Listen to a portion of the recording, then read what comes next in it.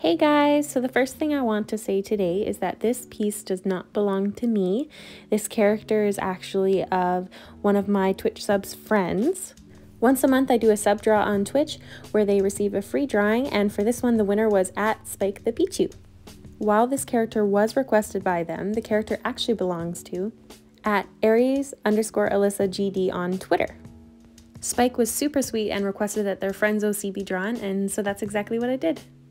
So back to the original topic of this video, how I found my art style. I will admit this is going to be a bit of a rant, but I'll do my best to keep it short and sweet so you guys can simply enjoy the process video. The first thing that I want to say is that there is absolutely styles out there. There's anime, there's cartoon, there's realism. Those are very clear and precise styles. While I feel that many people's styles can be put under those categories, I feel like having a style, there's just too much pressure on people to have one. It can be really important depending on where you want to take your art, but I feel like sometimes when people are stressing out about not having a style, that's not even what's on their mind. And I'm going to explain to you how I kind of thought about it and how I came to where I am now. While I knew I didn't want to do realism, one of the biggest things that you need to focus on before probably settling into a style is figuring out anatomy. One of my best friends at Eel Bunny on Instagram, they said something to me that really kind of hits home in this sense, and that's that you can't break the rules unless you know the rules. Ultimately, my main focus when I was trying to create art was to make sure that it looked correct atomically, which can be really hard, especially in the beginning, but I feel like I'm really happy that I focused on that instead of focusing on my style. Between trying to learn that anatomy and trying to simply make things look the way that I wanted them to, it was enough stress on me instead of asking myself if my style was pretty enough. However, you will get to that point, and I feel like a lot of people are, and this is kind of how I see it. When you're learning to draw, you're often, you're taking a lot of examples that you see, whether it's on other people's YouTube videos, their art, their Instagram, their Twitter, and you see how they draw, and you're like, oh, I think that's really cool. I'm gonna try drawing it like that. For example, my eyes. I don't remember who I referenced when I originally started drawing them, but now this is how I like to draw them. My lips, this is how I like to draw them. Draw that little cutout in the lip for some weird reason that I always did. And eventually, I just drew what I enjoyed and how I enjoyed, and that's what became my style.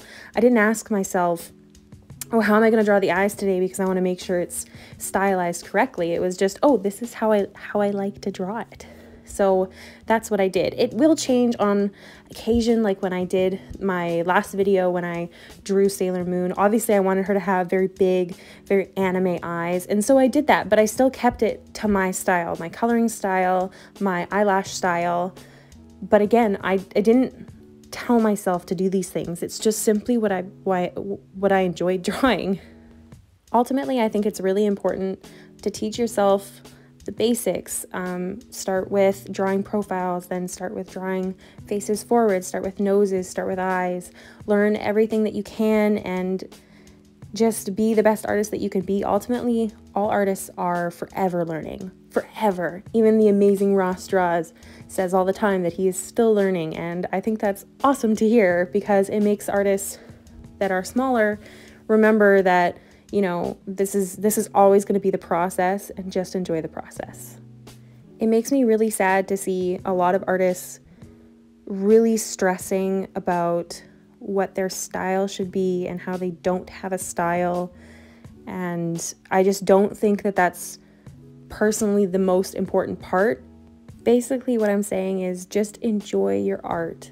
Don't force yourself to draw eyes or lips or hair a certain way just because other people seem to like it on other people's art. Do what you like. Do what you like to draw. A kind of example is the way that I draw hair. I originally thought it was super fun and good, and you know, I enjoyed it a lot, and then people started calling it ribbon hair, and I used to take it kind of as an insult, but now I don't, because ribbon hair is just my style. But I didn't consciously tell myself this is how I'm going to draw it. It's just kind of how my brain and my pencil created the hair, and this is kind of where we ended up. Just remember to enjoy yourself and enjoy the process, and your style will come with time. If you need a certain style, for example, animes can be very specific, or cartoon or anything like that, definitely you can focus on it, but it'll still eventually turn out to be your own, even if it's just the way you color or shade. It's also important to remember that you don't always have to draw in the same style. One of my favorite artists at Hey Mary Jean, I've mentioned her numerous times, I'm sure. She draws a lot of semi-realism, sparkly, beautiful, and I love it so much. And then she will do something a bit more cartoony, but I could see that without seeing her name and still know that it's hers. Her style is still in every piece of art that she draws. And I think that's important to remember, that most artists are like that. This is your style. No matter how you draw it, it is still your style. On that note, I'm going to end it there. I'm sorry for the little rant. I hope I didn't irritate you too much.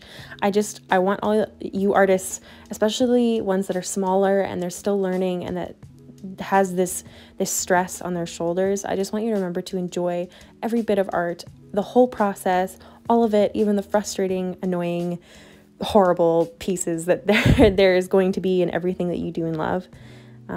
So yeah, just remember to have fun, and I will see you in the next one. Bye.